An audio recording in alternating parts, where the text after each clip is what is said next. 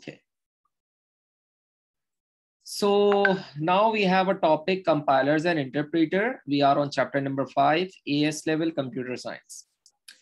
So we already know that compilers and interpreters are the type of translators which are used to convert our high level language into machine code. Programs written in a high level language can be either translated into machine code by a compiler program or directly executed line by line using an interpreter program. In O-level computer science, we have already discussed that compiler can translate the whole program at once, and interpreter translates one line at a time, isn't it? So once we are using compiler, it means our whole program will be translated in one go. But if we are using interpreter, the computer will translate one line at a time. Clear hai ya nahi hai? Yes, sir. Okay. Compiler usually store the translated program, object program, on a storage medium ready to be executed later. Again, there are two types of programs, source program and object program, right? So compiler stores the translated program, that is called object program. Again, the program which we typed is a source program. In the program which is translated by computer becomes object program. Remember, source program kya hota hai? Source program is the program which is being written on the monitor screen. And once you run the program, computer translate the program and it will become object program. Okay? So compilers use object programs and store them in order to execute it later. Likewise, I am writing a program that is called source program, right? Once I run my program, computer translate it. So it will become object program, and compiler store the program. So once we wanted to use in the future, we can easily use it. Okay? So store कैसे करता है वो देखते हैं. A loader program is needed to load the stored translated program into the main memory before it can be executed. Like हमारा program computer ने store कर लिया, right? Once it is stored, we wanted to use it. So once we wanted to use it, we need to load the program, and the program is loaded by a loader program. So loader program loads our program into the memory, right? And execute the program again. So with the help of loader program, we can use the program again and again. Okay? So the stored translated program can be executed many times being retranslated. इसका क्या मतलब है? देखो, it's very simple. I stored my program. I wanted to reuse my program. So मैं अपने programme को दोबारा run करता हूं. अब मेरा प्रोग्राम जब दोबारा रन होगा स्टोरेज मेमोरी से, तो वो फिर से ट्रांसलेट नहीं होगा, वो डायरेक्ट स्क्रीन पर प्ले हो जाएगा. There is no need to retranslate the program again and again because it is already being translated by compiler. क्या ये क्लियर है? Yes, sir. इसमें कोई ऐसा पॉइंट जो आप कंफ्यूज हो कि सर ये चीज समझ में नहीं आ रही है? नहीं सर, ऐसा कुछ नहीं सर, बस सोर्स प्रोग्राम की डेफिनेशन रिपीट करें. Source program is a program written by the user on the screen, and object program is a program after translation or execution. You can say after execution. Both are same. Object program is a? Object program is a program which is written by the programmer. Okay, sir. Right? Yes. And object program?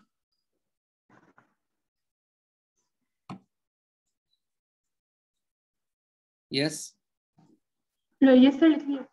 अच्छा, source program के अंदर एक और चीज add कर सकते हैं हम. It is written in a high level language. It is written in a high level language. अच्छा, object program क्या होता है? Object program is a program which is being in a translated form.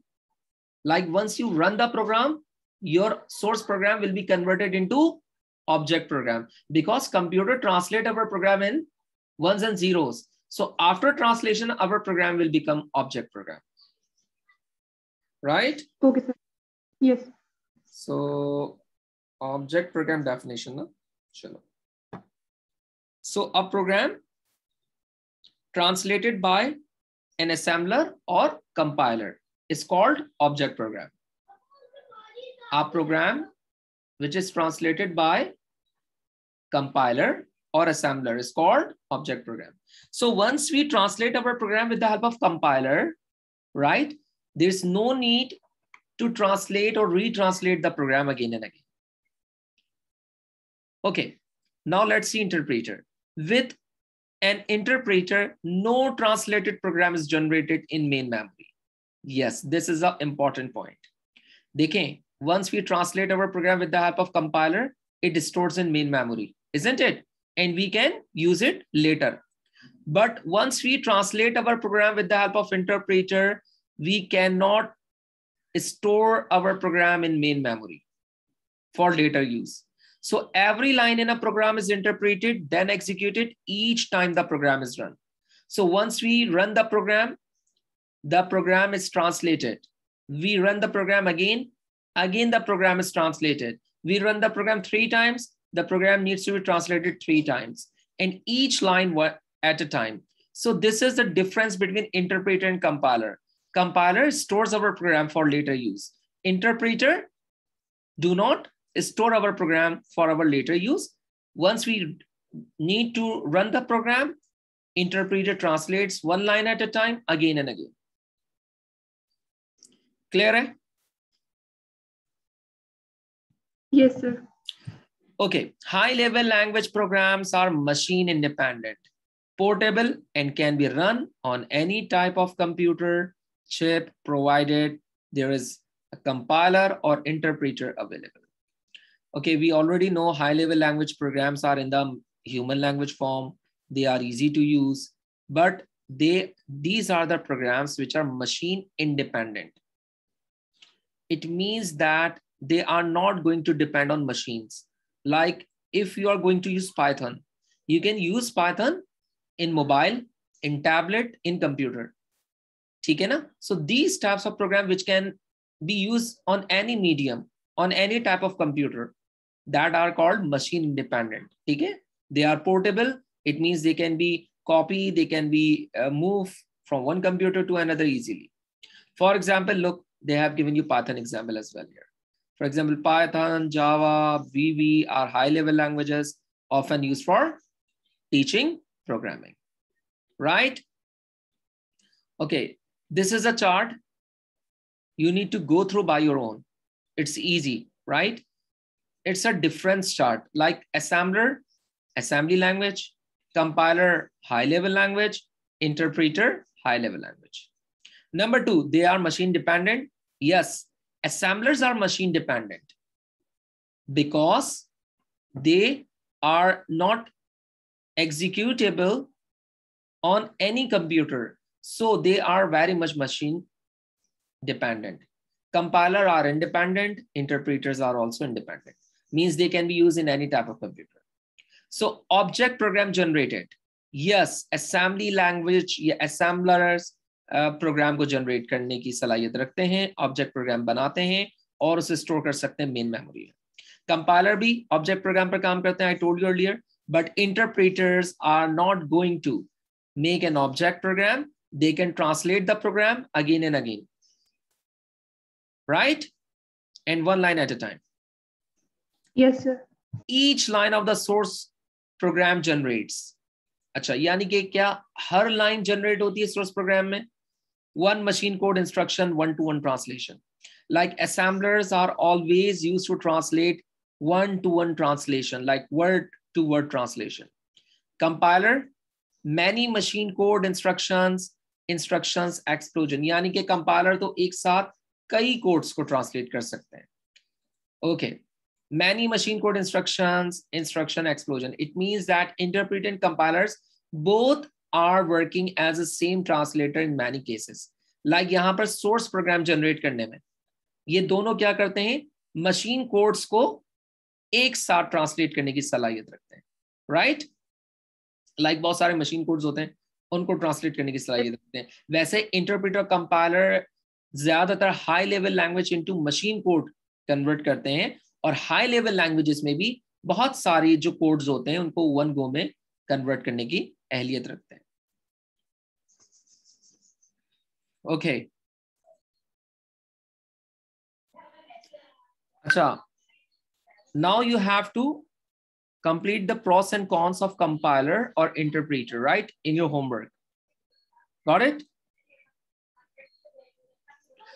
Acha, these are the difference. Look, it's a big chart of a difference. You need to write down 3 differences of your own wish, right?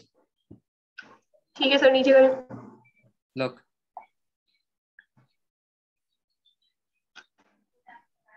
Okay, sir. Okay, great. Acha, our next topic is partial compiling and interpreting. Partial means, what do you mean by partial? देखिए, partial means a specific part, not the whole thing. So these type of translators can do translate our program partially as well, like a part. So let's see. In order to achieve shorter execution times, many high-level language programs uses a system that is partially compilation and partially interpretation. Like if you wanted to translate your program more rapidly, more quickly. So there are many languages, there are many high-level languages which performs this job. It means they can translate your program partially, like not the whole program. They just translate the specific part of the program.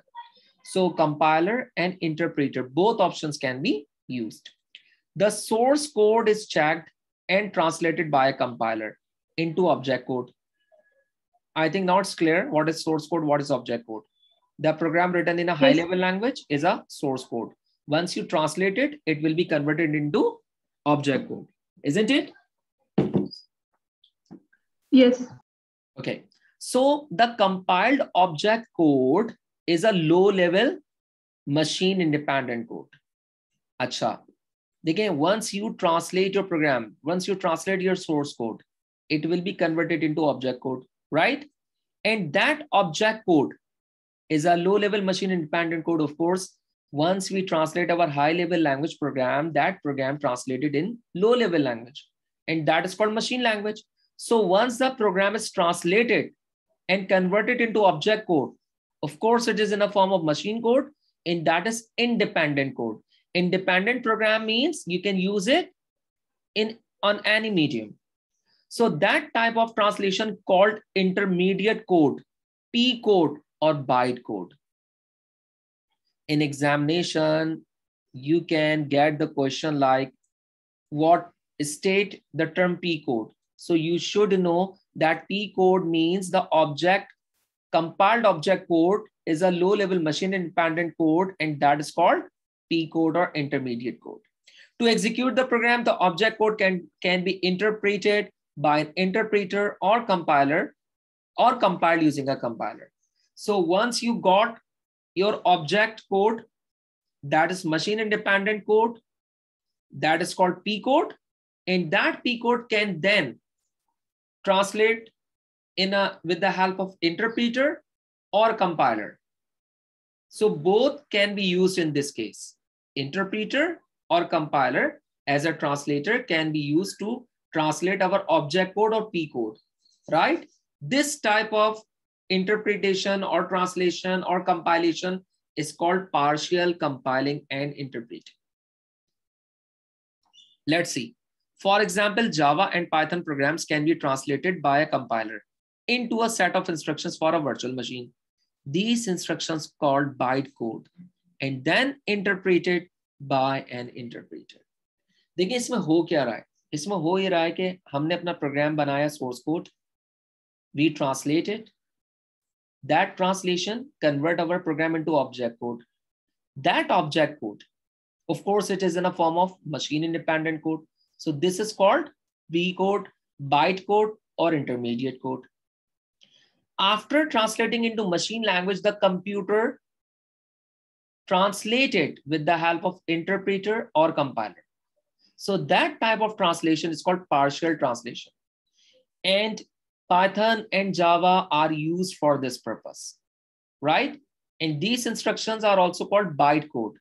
ठीक है, ऊपर मैं बता चुका हूं, यहाँ पर ये देख सकते हैं bytecode क्या होता है. अच्छा, so this is our example. Source code. Public class hello world. Acha, we are using Java here, na? So in Java, you need to specify the class word. So once you write hello world, okay, then you write public static void main string. It means that the data you use in your program is a string. String means alphabet. Then system.out.println. Println is used to print on the screen. So once you write println along with inverted commas hello world, you will get the same code on the screen, right? So this is a program source code. Acha, now this is a compilation process. You can see in compilation, the computer is going to compile with the help of bytecode. It means it is turning the data into machine learning or machine code. So compile क्या hello world code .java क्योंकि Java में बना था. Public class, you use hello world, and then look, you are going to convert it in object public hello world. So in this way, the computer is going to translate our program. Again, source code, print hello world. Now this is Python. This is example of Python. Look, Python is much compressible as compared to Java. In Java, how many lines we write? Let's see again. 4 lines we are going to write for printing hello world. But in Python, we just write print hello world. अच्छा, bytecode इसको कैसे translate कर रहा है? देखो भाई, load किया name print के लिए, load किया constant value, जो भी constant value होगी, हमारे पास hello world है constant value because it is in inverted commas. और आप देखें फिर इसने कॉल करवा दिया फंक्शन को, यानी position, keyword pair, return value. तो सिंपल अगर मैं इन शॉर्ट बात करता हूं तो हेलो वर्ल्ड हमारे पास एक सोर्स कोड था, बाइट कोड ने इसको मशीन कोड में कन्वर्ट किया और आप देख सकते हैं 001, यानी इस तरह से मशीन लैंग्वेज में कन्वर्ट हो जाते हैं statements. So this is how the interpreter and compiler works for a partial interpretation और कंपाइलेशन.